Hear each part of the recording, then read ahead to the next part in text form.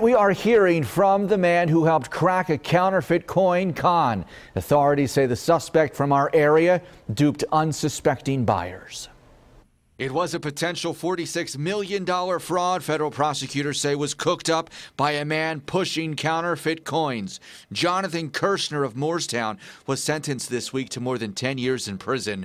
Richard Weaver, a coin dealer from Broomall, assisted federal investigators in cracking the case nearly 2 years ago. The case was first brought to me with clients of mine came in with some silver dollars they had purchased from a gentleman in New Jersey. They were concerned about the authenticity of the coins. Upon viewing the coins, it was determined they were all counterfeit copies. A sting was then set up. Homeland Security and ATF agents got involved. Kirshner was arrested with more coins at a parking lot meetup. The gentleman represented the coins as being from his grandfather's collection and being very, very rare. But in actuality, the coins were replicas purchased from online retailers based in China. Meeting somebody in a parking lot with a deal that seems too good to be true is probably too good to be true. Just common sense would tell you you cannot buy an ounce of gold for $1.25.